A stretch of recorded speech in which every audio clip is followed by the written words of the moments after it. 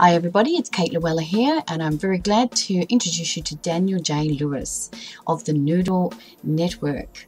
Noodle.MX is actually where he runs his podcasting networking from.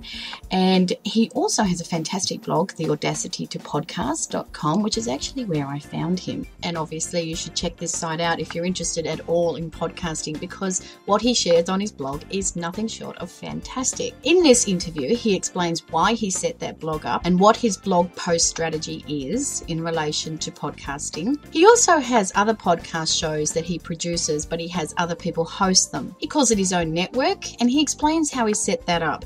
In particular, what I was interested to talk to him about, though, and he explained in fantastic detail, is exactly how he does his live podcast show streaming, what he uses to record it, the pros and cons of doing live podcasts, and how he interacts live with his listeners whilst he's doing the show.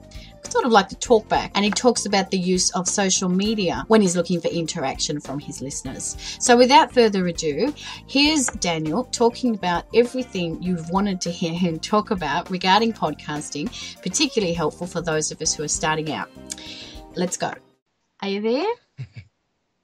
Yes. How are you? Thank you so much for talking to me. Yeah, you're welcome. I'm so grateful. No problem. Now, I definitely want to talk to you about live streaming, because I think you've got sort of a network of podcasts going. Is that right? Do you want to explain how that works and how you got into that? Yeah, I host a network called Noodle.MX Network, and that's named after a couple things. My flagship first podcast I ever started was The Ramen Noodle, which is a clean comedy podcast. Right. And I always liked the name Ramen Noodle, and I thought I want the network named something similar to that in some way.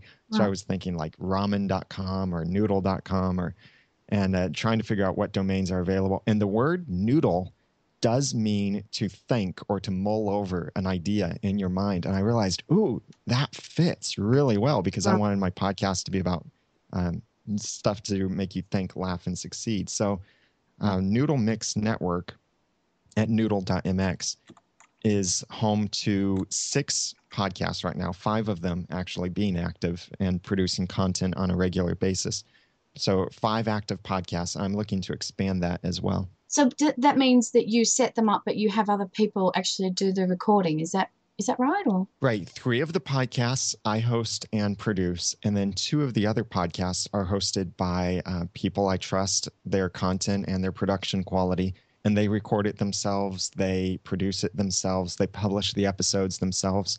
I provide technical support to them on the site because I'm now hosting their site, and there are mutual benefits to the relationship. Like, they promote the network, I promote them, and later on in our conversation, we'll talk more about like profit sharing and ownership and such.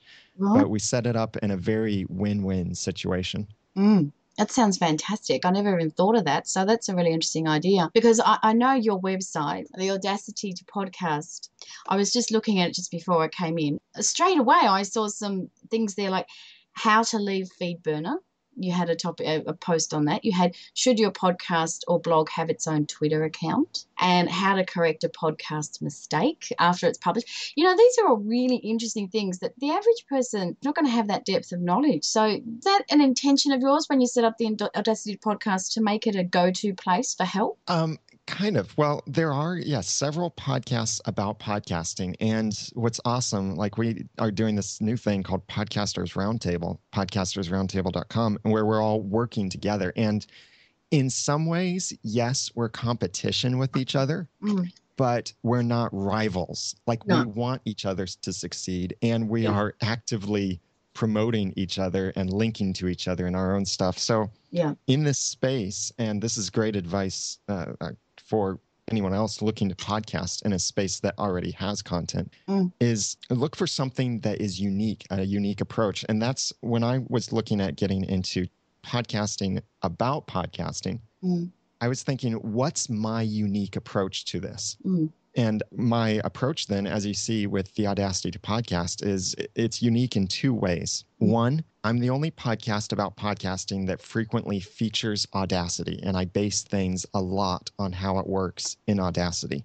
many of the principles applied to other programs too. And I mentioned other programs, but I used to include an Audacity tip in every episode. Now what I do is every fifth episode is completely focused on Audacity in some way. So it's a thorough discussion about how to do this in Audacity or what new tool is available in Audacity and all of that. So focusing on Audacity was one approach that was making me unique. The other approach is I'm very analytical, very thorough when I make a decision. I do all of this research and study, and it takes me a while to make a decision because I have to know all of my options, weigh things out. Yeah.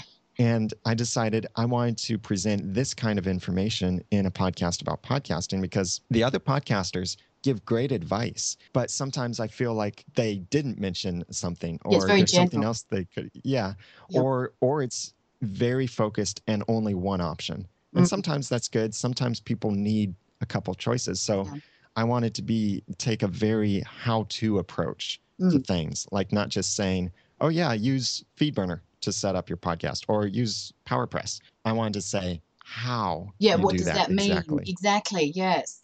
Yeah. I think you're exactly right. And of course, that's how I found your site when I was really struggling to get this PowerPress plugin sorted out. I understand what you're saying about Audacity to podcast is kind of more about your personality and your attention to detail and you overanalyze. You know, I'm exactly the same.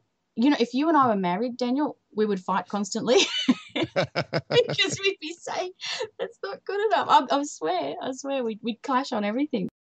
I would love to talk to you more about live streaming, and I'll just lay it out exactly what my concern is. One is it hard to set it up? So if someone wants to do a podcast but make it live, like an internet, is that hard to actually set up? And second of all, I'm not going to say is it worthwhile, but yeah, is it worthwhile? Because perhaps doing it as a podcast is going to reach just as many people, right? Or maybe it reaches more as a podcast as opposed to live radio, because if they miss the episode in live, I suppose then it becomes somewhere they can download later. But yeah, so could you explain all that? Does that make sense? Yeah. Let me answer in reverse order. So first, is it worthwhile to live stream? Okay, great. I think it is, but, and this is a huge but about this. Yeah. Live streaming, I would say, does not necessarily increase my audience. I think it gives me a better connection with my audience because my reason for live streaming my podcasts, the 3 podcasts that I host, I live stream them when I record. So that's the Audacity to Podcast, our Clean Comedy podcast, and our podcast about the TV show Once Upon a Time. Right. So we live stream those when we record, and we get a better community when we do that because then people can respond to what we're saying immediately as we're saying it. Right. How do they do that? We have a chat room set up. So all of our live shows are hosted at Noodle.MX/live.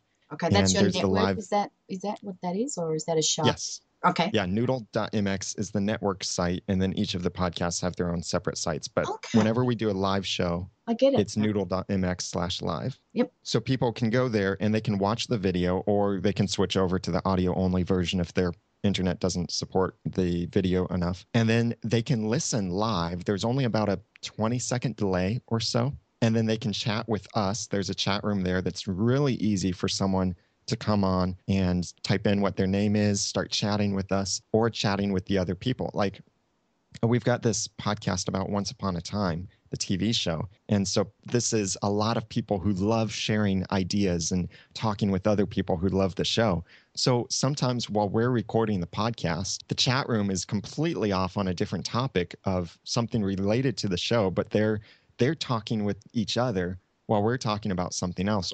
And so they're building community among themselves and strengthening a relationship with us. And then sometimes for us too, we'll say something, we'll start talking, and the chat room will respond, and we can pull that in. So we might say, we think this is going to happen, but so-and-so in our chat room suggested that here's something else that could happen, or here's something else that works. So it's that engagement with the community. It does slightly have the approach of improving the audience in that when I tweet or share on Facebook that we're doing the live podcast, I know I have Twitter followers and Facebook people who do not subscribe to the podcast that is automatically receive each episode, they may not even know we podcast. They might just think we're talking about Once Upon a Time or we're whatever. So when I tweet that information, many times people will see a tweet and they'll think, oh, this looks interesting. They'll click on it, check it out, get to see us do it live. And then they realize, oh, this is actually, people have come in the chat room, they've watched us and they've asked, what is a podcast? Yeah. Or what are you doing here or something? Yeah. Yeah, exactly. So then we're converting people who just happen to stop by. We're converting them, educating them on what a podcast is and converting them to a subscriber, which they would not have otherwise been. Now, our actual numbers of live streaming versus subscribers, live streaming is very, very small because we're not a major podcast like Leo Laporte's twit.tv is, where he gets tens of thousands of viewers.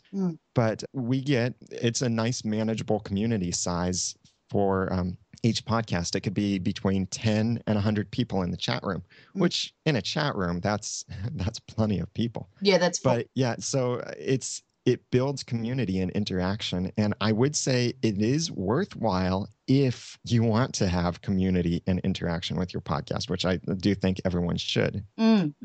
I can see how that adds value, though, to the On the Shoeing podcast that you put out through the RSS, because you haven't just got up and said what you said and then posted it. It actually, like, whoever's listening to the podcast later on probably has similar thoughts to what your chat room people did have, and that made their input poignant in that way that the future listeners got the value of the previous chat room people inspiring you to take your conversations in a different way. I can really see how that actually does benefit people later on. Yeah, exactly. Because it offers in different perspectives that maybe you didn't think of. So that's exciting. So what happens is, do you ever make mistakes? I mean, that would be my main concern. Oh, yeah. Okay. I mean, what kind of mistakes can you make, and give me some examples and how you handle it. It could be some of the same mistakes that could happen while podcasting. Like, even if you're just recording offline somewhere in your closet, your cat could jump on your computer, or something could blow up in the house, or someone ring the doorbell. That kind of stuff, yeah, that can happen. Right. Some of that is actually great to leave in the podcast. There was an episode of my Clean Comedy podcast that we were recording, and I have a soundboard on my computer where I press a button and a sound effect plays. Right. And then I have a remote control for that on my iPad, so that I can look at my iPad instead of look at my computer screen, look at my iPad and press the button. And I did something on my iPad while we were recording that accidentally played every single sound effect we had. It ended up being absolutely hilarious to leave in on the podcast. Absolutely. And it was a mistake. Yeah. And the chat room we saw LOLs all over the place in the chat room, and total interruption to what we were doing, but it was hilarious. So we left it in. So what about a mistake that was difficult, or has there been that or not? Or, is it not that, does it not matter? Yeah, there have been other things, like we might be going along talking and then suddenly realize, whoops, no, wait, I gave the completely wrong information there, or I didn't say that right. Right. So it would be just like, again, recording a podcast where we might decide we'll just correct ourselves and move on, or we might decide, let's pause, let's say that again, and we'll edit this later. Yep. The thing about the live stream is people come, they know, I think they have the expectation that they are seeing us raw and unprocessed and unfiltered, unedited. And that's part of what makes this really appealing to people, is they enjoy seeing the behind the scenes. Like, I produce audio podcasts, but when they come to the live show, they get to see the video. So they get to see, even though it's just a tiny little video on the page, they get to see what the studio looks like. They get to see us interact with each other when we make a funny face, or when one of us looks like we fell asleep or something like that. Right. They get to see that. So when a mistake comes up, they see that mistake, and we're honest. We are authentic, but then sometimes we might decide that we're going to go back and edit that, so when we publish it for people to download, that mistake won't be there. I mean, essentially what you're describing here is that there's no catastrophe that ever happens. They're just sort of, except for the occasional glitch that turns out to be hilarious, they're kind of like, oh, we probably should add in this as well, and then you go and do that, and then you move on. Yeah. Yeah, they're seeing a behind the scenes kind of thing. So it's okay to be much more natural and flowing. Right. And of course, you can edit that if you want to for the purpose of the publishing of the podcast. Well, that's my next question. Does it automatically? What happens once you do that live show? You would then have to go and save that, wouldn't you? And then publish it through your RSS yourself manually. Is that right? Right. The way that we're doing it is, and this kind of starts tying into your second question that I hadn't answered yet. Is it hard? Right. The way we're doing it is we use two services to live stream. So we use Mixler for audio and livestream.com for the video. That way people can choose when they come to the site. They can watch the video and listen, or they can just listen depending on their internet connection. Right. But those services do record what we're doing. But I don't use those recordings unless there's some catastrophe here that my recording failed. Instead, what I'm doing is here in my studio, I record what we're talking and saying. That's what I edit, and that's what I release. Okay. So, yeah. So I don't. I got questions. Go ahead. Mixler and livestream.com, do they cost you money to use them? They have paid services, but I'm using their free services. On Mixler, for example, you get a really nice experience. Mixler is audio only. Okay. But it's really easy to use. And it even works on mobile platforms too, like an iPad that doesn't have Flash. Okay. So I like that because a lot of people are using mobile devices. Yes. But Mixler, yeah, completely free to use. No ads for Mixler. You can pay $5 a month for Mixler, and you get extra features like higher quality audio. You get to, I think it's higher quality download. Like you could have them handle the recording of your podcast, and then you download it from them. You get extra abilities if you pay with Mixler. Livestream and Ustream are very similar. Both of those services are what I would recommend in general because they both work on mobile platforms as well. Okay, so Mixler's only audio, but Livestream and Ustream are both video. Is that right? Right. Right. Yeah. Okay. And they are free, but there are ads. Okay. So when someone comes to my live page and the video is running, they'll typically see a pre-roll ad that starts before they get to start watching us. Okay. Ustream actually interrupts content with ads, which I don't like. So that's why I, for now, am not using Ustream at all because I don't want people to miss my content because it was interrupted with an ad. The pre-roll, I don't mind. Lower thirds where a little ad pops up, kind of like you see on YouTube sometimes. Yeah. I don't mind that either. It's a free service that's really valuable. I don't mind ads as long as it's not interrupting the content. So that's why I'm using Livestream. Yeah, I think that's great. And Livestream, do they have a paid option or? Yes. Right. And it can get expensive depending on your needs. Depending on what you're using. Yeah. Yeah. And they do have a free option where you point people to their website instead of your own website to be able to watch the live stream. I don't like that. I want everyone coming to my website to view my content. So that's why I don't use that particular option they have. But they do then have premium services where you can embed it on your own website and not have ads. But then you start paying by either how many viewers you have or how long you broadcast. And it can get really expensive. Right. Mixler, you say, is audio and live stream is video. But when you publish this through the RSS, are you just publishing the video or the video and the audio separately? I mean, because there is an MP3 and an MP4 file there, isn't there? And right. Well, when I publish for people to get the podcast, I'm publishing only the audio. Okay. Great. So but if they want the video, they get it on your site. If they want the video, they come to the live show. I do not republish the video at all. Yeah. It is recorded and I save it, but it's really I don't think what we're doing, I don't think our video is valuable enough for people to download it after the fact. It's fun to watch live. Yeah. But you're just sitting in a studio, so. Yeah, exactly. We don't have stuff on the screen. Usually we don't have stuff on the screen. We're not doing, lower thirds or transitions between camera angles and all of that. Some people do, and that's awesome. Right. We are primarily audio, so we distribute the audio, but for people who decide to join us live, they get that extra thing of they get to see us. Right. So you obviously don't publish it on YouTube. Right. Now, We are working on some separate content for Yeah. publishing on YouTube, I would but try and do right, that, definitely. Yeah. yeah. One last thing. What do you use to record the audio, and what do you use to record the video, even though you don't publish it at the moment? For the audio, I'm using an external recorder. So I've got several microphones and a mixer and all of this stuff connected together. And live streaming with a fully produced sounding podcast, like with music and intros and bumpers and voicemails and live calls and all of that, Yes. gets complicated. Right. The more you want to do in your podcast, the more complicated it is to do it and the harder it will be. Yeah. So because of all of this, I've got everything going through a mixer and then going into an external recorder. And I use a Zoom H4n portable audio recorder. You could also get something else that's smaller or a little bit cheaper, but everything records into that. And then when we're finished with the podcast, I copy the file off of the recorder onto my computer, where I then edit it and convert it to the proper format and post it. When you say the proper format, you meant MP3? Right. Right. Yes. Okay.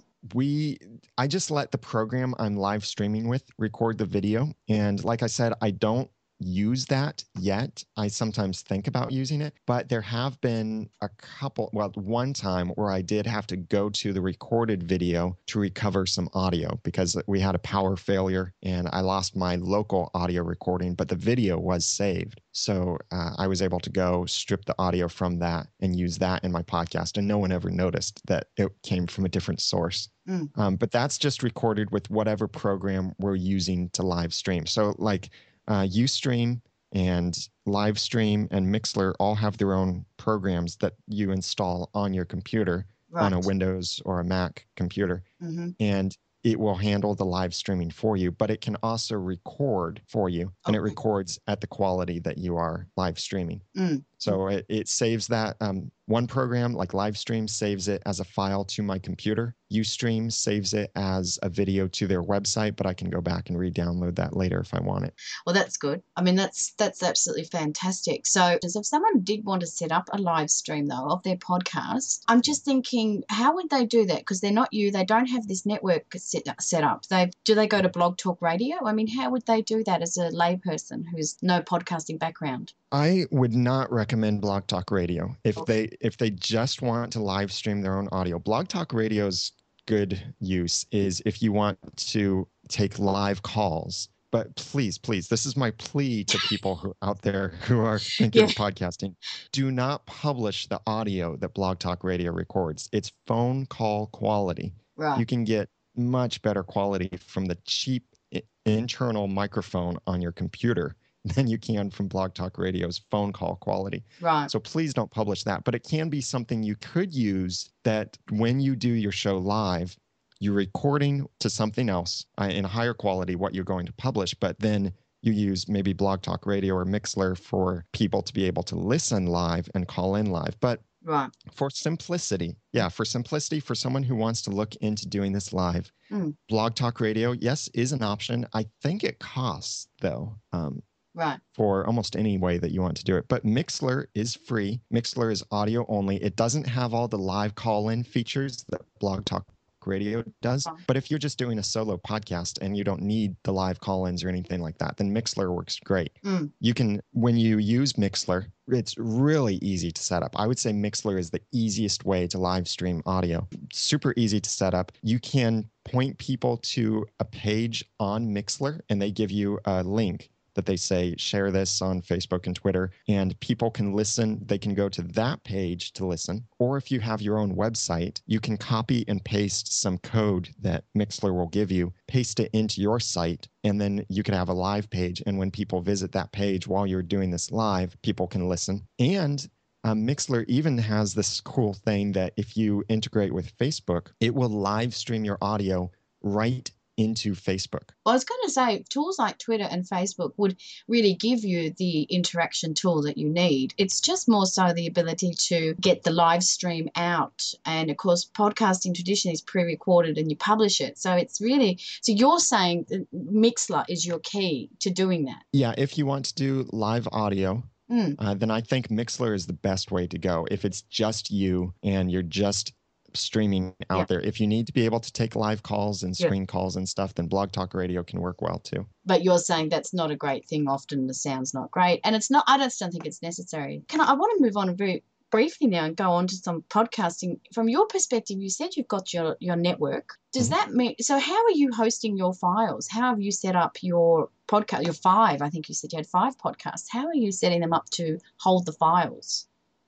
Okay, hold on tight here because this has several answers. Okay. I have my own website on domains that I control, and that's powered by WordPress. Right. And then the main thing inside of WordPress that makes podcasting possible is this plugin called PowerPress. Yep. And that turns the RSS feed that WordPress already produces into a podcast RSS feed that you can submit to iTunes. So my website is running WordPress, and I have a web hosting account somewhere. Really easy to set up WordPress with web hosting accounts and that. Then the actual files, the MP3 files that I'm producing, are hosted with Libsyn. That's Libsyn. Mm-hmm. They are a media host that is specifically designed for podcasters. Because here's what happens when a podcaster produces a file. They upload it to somewhere, and then within the first week of that file being available, it's in very high demand. So you might have, if you have 1,000 subscribers or listeners, you post that episode, and within 2 days, that file needs to be downloaded 2,000 times or 1,000 times across the world, and it needs to be downloaded quickly. And many web hosting companies do not like it when you host high demand multimedia files on their site. They're not set up for that kind of thing. Yeah. Some places are okay with it, but you always need to have a backup plan. So that's why Libsyn works great. That Libsyn is a flat fee that you only charge a certain amount per month, and that's based on how much you upload to their site. You are not charged based on how many people download your episode. So if you pay their $5 a month plan, you could be paying $5 a month if you have just one person download your episode, or if you have 1 billion people download your episode, it's still $5 a month. Yeah. There are other services like Amazon S3 that people talk about where it sounds like it could be a really inexpensive option. You know, it's pennies per gigabyte of storage and bandwidth. But how quickly do you use that up? And I'm working on a nice little formula that will calculate this out. But what you have to remember is that if you released an episode every week for a year, then you look at this month, people are still going to be downloading your old episodes as well. So your needs for storage and for bandwidth will grow exponentially. Good point. Not just it's not a flat growth, it's exponential growth. So you might need 1 gigabyte of bandwidth this month. Next month, you need 2 gigabytes. Next month, the month after that, 3 gigabytes. So that's why a media hosting service like Libsyn works really well for that. And I have a promo code too. If people want to try Libsyn out, and they can get their first month for free if they enter the promo code Noodle. Okay. And it's really inexpensive. You can even host your podcast website with them. They give you a lot of control, and they make some things really easy that if you don't want to mess with web hosting, don't want to mess with setting up WordPress and PowerPress and all of this, then I would say Libsyn is the best way to go because they give you all of these controls. It's designed by podcasters for podcasters, and it's really the best value for podcast hosting. Yeah. Yeah. Look, I think that it was so easy, you know? You know, mentioning a Blogspot or something like that that's hosted by, WordPress.com or anything like that. Yeah. That works great for combining with Libsyn, where instead of hosting a website with Libsyn, you just upload your file and use them just as a media host. So you upload your file so it's just downloadable. And then you copy the link or the code that they give you and paste that into WordPress.com or Blogspot or anything like that. So do you mean the player? Are you talking about the player? Yeah, just the link to the file, the MP3 file. Right. And post that into your Blogspot. That way you have all of your content on one place. So if you've got a blog that you've built up an audience, a faithful audience for a couple years, and then you decide to start podcasting on the same topic, well, you don't want to tell people, go over to this other website and subscribe to this other website in order to get my podcast. No, it'd be great if you just start telling them it's right here, right now. The podcast is here. So you can use Libsyn to host your MP3 files. Yes. And then link to them from the website that you already have. Yeah. Well, the way I did it, I set up the Libsyn and I published the RSS feed from the Libsyn, okay? But within the Libsyn settings, I said my website is my Blogspot blog. So if anyone in iTunes clicks on that website link within iTunes, it goes to my Blogspot blog. It doesn't go to Libsyn's blog, which is perfect. And then within my Blogspot blog, I embed the player in every post that I publish. So if they subscribe to my blog, they'll get it that way.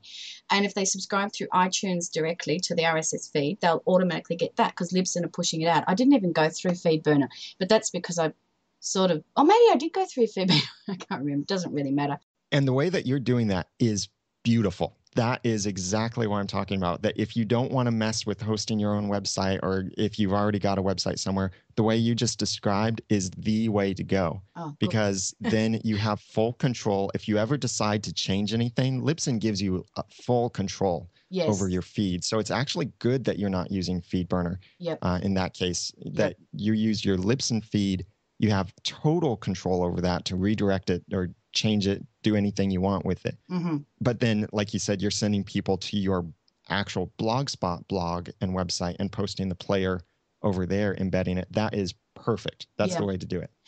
Do you believe podcasting's helped you achieve things? Yeah, definitely. Okay. In my case, podcasting is how I make money. Sort of. Right.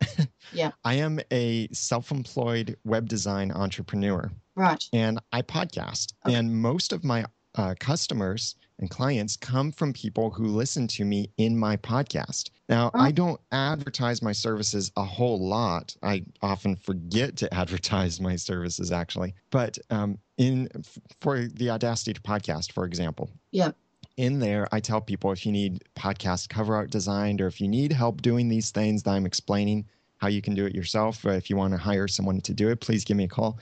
So people are listening to my content. They are getting to know me because they're hearing my voice. You can get to know someone so much better by listening to their voice than you can just by reading blog posts from them. So they're interacting with me back and forth with emails or voicemails that I answer in the podcast or this different stuff. So they're building a relationship with me and a relationship of trust. So when they decide I want to start a website or I need something designed, they come to me because they already know me. They trust me. They know it's something I can do.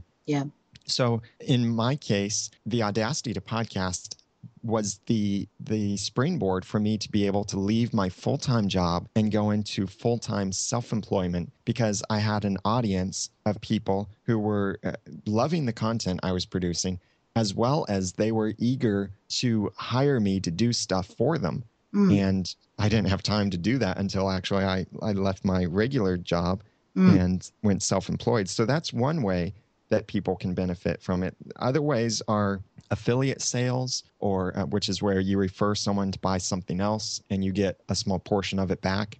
Or you might have a sponsor or an advertiser in your podcast where you get paid based on how many episodes you produce or maybe how many people download the episode. There can be things like that as opportunities for people, but that's where you earn money directly from the podcast. But then there are all of these indirect methods. Like for me, it's building my personal brand so that when people need a website designed, they tend to come to me. If they listen to my content, they think of me when they need a website designed.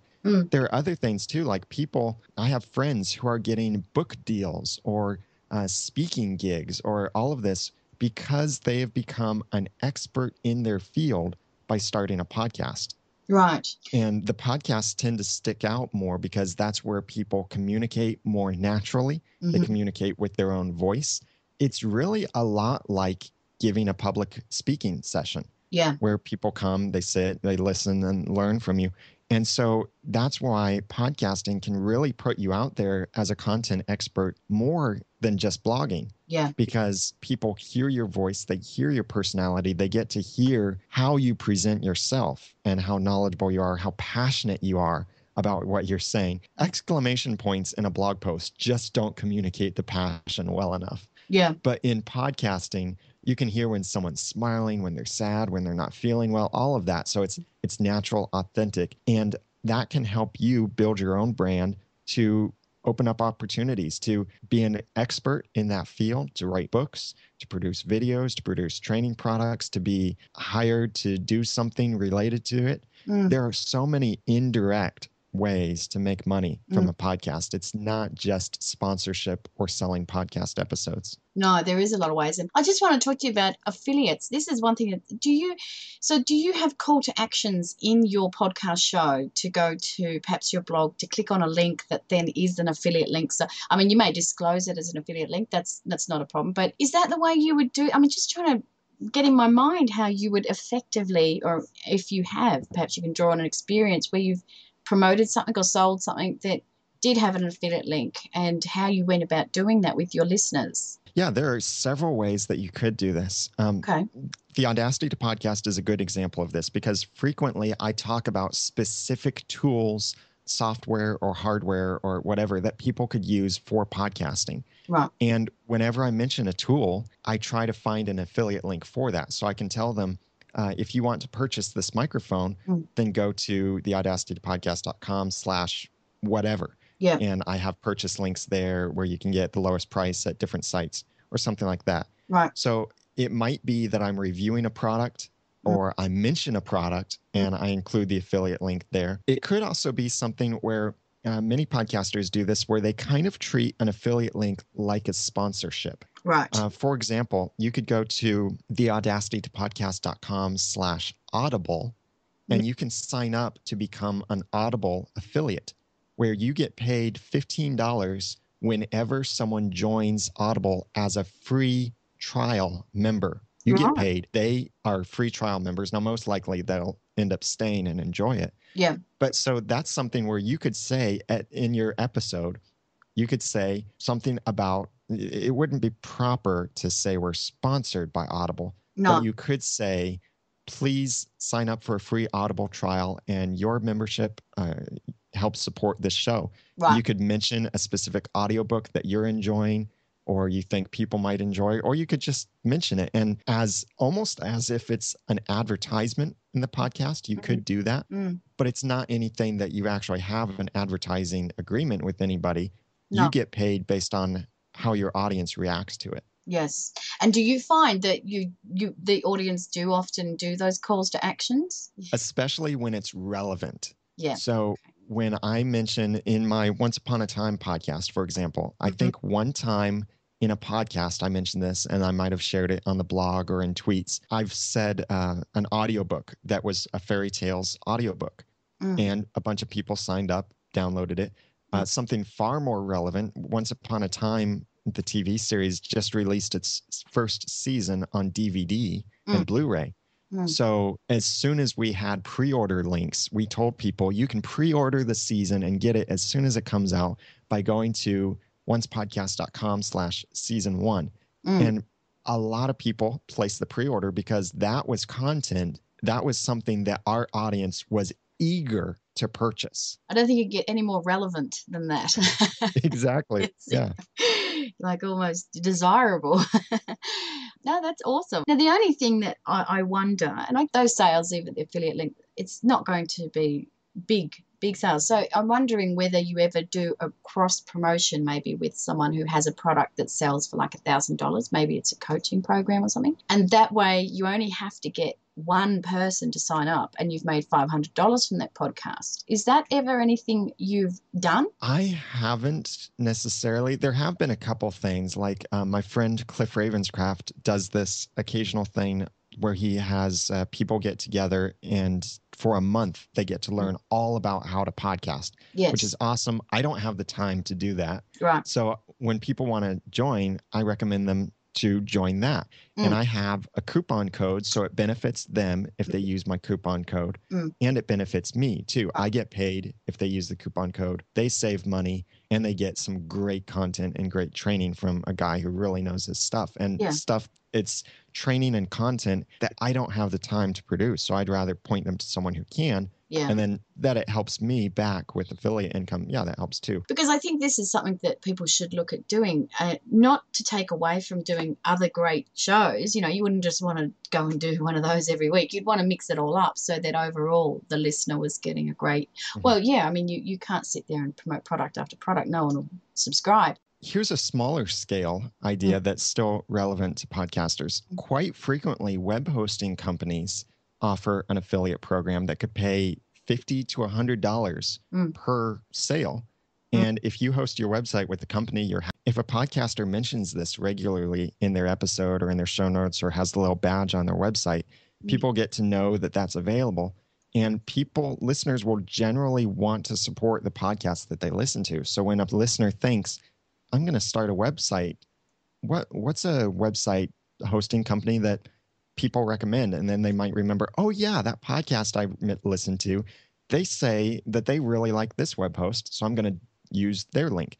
And that could pay, like I said, $50 to $100 per person. Yeah.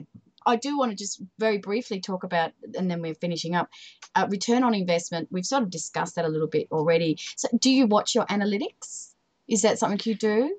I do. I'm not obsessed about them, and I really suggest that others not be obsessed about analytics either. What I watch for in analytics are trends.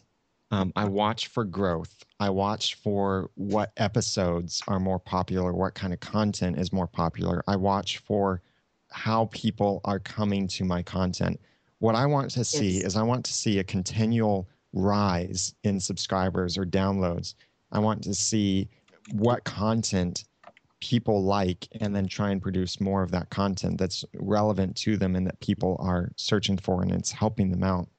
I measure that in several different ways, like website visitors. I use Google Analytics. For podcast download stats, I use actually both Blueberry's free stats service as well as Libsyn's built-in service that if you use them for media hosting, you get to see their great stats. Yeah. Between those two, you could also use FeedBurner for RSS stats, but it's more of a guideline, not at all accurate numbers. Yeah. So between the website stats and the media stats, I have a real good idea of my audience, where they're coming from, how they're getting to my site, what content is popular, and how my audience is growing. So why do you listen to both Blueberry and Libsyn? Aren't they the same stats? Are they different? Are they? They're about the same. They both continually refine their systems. And for one thing, I haven't been with Libsyn for forever. I've been with Blueberry for almost forever. Right. So I have a lot longer of a history of stats over at Blueberry. And each of them provides stats in a slightly different way that, for example, I would say that Libsyn is better at showing me the day-to-day stats. I can see this episode was downloaded 500 times on day 1, 200 times on day 2, 100 times on day 3, and whoa, 600 times on day 7. What's up with that? I can see that and see that, wow, something got popular with this episode. But then like with Blueberry, I can see a lot better of an overall picture of how my podcast is doing. That I can see this particular podcast has been downloaded. All of its episodes have been downloaded 10,000 times. Or this particular episode has been downloaded 500 times last month and 200 times this month, that kind of thing. So I like using them both. Blueberry also has even more advanced premium stats that they're right about to upgrade. So I'm really looking forward to that as well. But they're both very similar, and it's not necessary to use both. I've been with one longer than the other, and I like continuing to use both and just kind of comparing between them. But look, you're a podcaster, and as you said, you podcast about podcasting. So it's kind of poignant and profound that you do that, whereas I think a lot of my target demographic would just have one, and that's right. But barely even look at that. So when you talk about shows that do well, I know you do cover art for podcasts. As you know, when there's icons in iTunes, and getting that to looking great is so important. Do you know, when I'm browsing through iTunes, if I don't see cover art, I just don't go into that podcast show. It's that, important to me. I don't know about you. What I'm trying to say is, so if you did a tutorial about the cover art, Is that something you would do and then publish it? Is that something that would be popular? Yeah, that would be one thing, Okay. especially since I've kind of cornered this niche of podcast cover art. Like I own the domains podcast cover art, podcast album art, Right. podcast artwork.com. I own all of those domains. Yes. And I'm kind of trying to corner that niche of design. Yeah. And so I do have plans to release an ebook that I'm going to sell of how someone could design their own podcast cover art, like what things to keep in mind, what the Great. specifications should be, what to do, what not to do, what the tools could be. Yeah, I do have planned in mind to release that as an ebook to sell. Also, around the same time that I release that, I would do a podcast episode talking about it in a more of a brief explanation. But then even like if people buy the ebook and they decide, wow, this I can't Still do don't this, have time. It's going to be a yeah, thing too, you know. yeah, then I would give them a discount if they want to hire me to design the cover art for them. Oh, that's a great. So that, yeah, that kind of content, I think that would be really popular because no one else out there has really covered it in depth. And that's with many of the content that I've released. Many of them, yeah, people are not covering it in such depth. And that's why I'm trying to form this, my own approach, my own unique spin on things, is finding that stuff that others haven't covered or haven't covered to this depth. Yes. And share that so that then when people look for it on the internet, they'll find it, they'll get their answers that they need, and they'll be able to go from there. Yeah, and they'll think of you. Yeah. Yeah, look, I actually saw the cover art page of what you did, and it's brilliant. And I must admit that, like I said, if someone doesn't have cover art, I won't even go into it. And if I see it and it looks really bad, it also puts me off. So I think it is a very visual thing on iTunes when it comes to subscribing. I don't know about actually downloading a show, because if you're doing search based on keywords, then cover art's not that important because you're looking for the keywords. But often you're just browsing categories. And so I'd definitely be recommending to anyone that does my course that they get something up there as an image to enhance their listeners or their subscribers. So just one last thing then, with your, let's say for instance you've got 1,000 subscribers, does that mean that that podcast show will get about 2,000 downloads? Is that a rough rule of thumb that you double it? Generally, yeah. It depends on where you're getting that information about subscribers. Right. Probably it's from FeedBurner. And FeedBurner is a service that allows you to run your RSS feed through them and then distribute that. And they offer other things with that I don't recommend anymore. Like I do not recommend using FeedBurner's SmartCast feature if you have your own website with PowerPress. Otherwise, you might need it. But yeah, it gives you some information, which it's a guideline. It is not accurate because it's a measurement of how many programs out there checked your RSS feed on a particular day. So if you have 1,000 yesterday and 1,000 today, that could be 2,000 people who 1,000 of them closed their program today and 1,000 of them closed their program yesterday. So or there could be crossover. The RSS stats are really not accurate. So whatever number you see, do know that your actual subscribers and actual listeners are higher than that. Yeah. About double. Yeah, that's a good guideline. But the best place to get your information would be your actual media stats, because that is how many people downloaded the episode. Yeah. And that's much more trackable too, that you can see not just how many people downloaded it today, but you can see how many people downloaded it total, how many unique IP addresses, so how many unique computers out there downloaded the episode. And that gives you a better idea of that's about what your subscriber number is. So you're obviously getting a lot more downloads than what you have subscribers, because people who subscribe won't necessarily listen, but a lot of people will listen and not subscribe because they're just yeah. And the people, if you write good show notes, like almost a blog post to go along with your podcast, certainly like getting in that nice search engine optimization there, keywords and such. If you write a blog post, people will find your site through Google. And when they come to your site, hopefully you have a play button on your site for your podcast. If someone presses play and they listen to the podcast through your website, that does not count as a subscriber. So a little tip here is if someone does this, remember that not everyone listening to your episode is a subscriber. So every now and then encourage people to subscribe so they automatically receive your content. But RSS subscription stats completely ignore the website plays but download stats like Libsyn or Blueberry do track that information. And you can actually see that. You can see, oh, I got 70% of my downloads were from iTunes, 20% were people who went to the website and pressed play, and 10% were these other things. Yeah, which is fantastic. I actually put in a little pod track player. Have you seen those little free pod track players with the little shows in the... Yeah. It's awesome. And because that's free. Now, when I set that up, I'm putting in my RSS feed from Libsyn. So that's still going to count to my Libsyn stats, even though it's a completely independent player. Correct. Yeah. So that's what you want. Yeah. And anywhere you use that address that Libsyn gives you for the MP3 file, it will count towards your stats. Yes. Exactly. And, this is the beauty for bloggers, and this is what I'm going to be promoting to bloggers, Daniel, and I suggest you do too, is that when someone does a show like together, so for me, I'm going to do blogger interviews. When I interview a blogger, I'm going to then copy and paste that code of the wizard player in Libsyn, give it to them and say, can you put this in your blog post?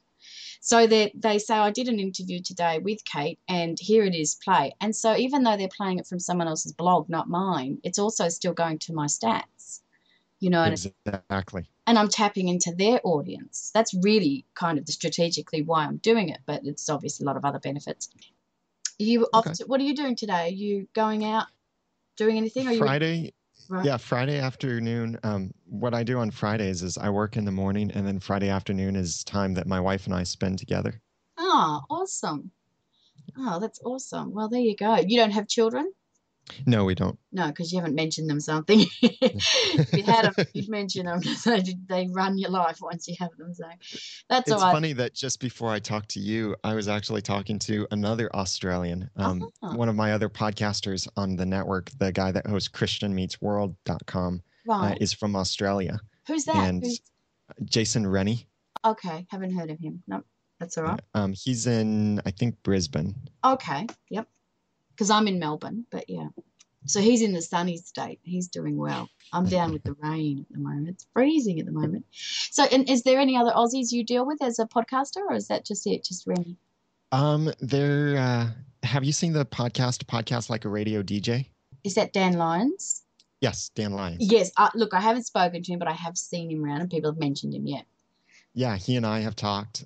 We did, Dan Lyons, Dave Jackson, Ray Ortega, and I hosted a panel, 2 panels actually, at Blog World in New York City earlier this year about podcasting. And that was a lot of fun. Yeah. So he was actually obviously over in New York City. So that's great. That'd be great. But that's all. No, That's it. Fantastic. All right. Well, I'll talk to you soon. Okay. All great. Right. Thank you very much, Kate. Thank you. Thank you, Daniel. Talk to you soon. Bye.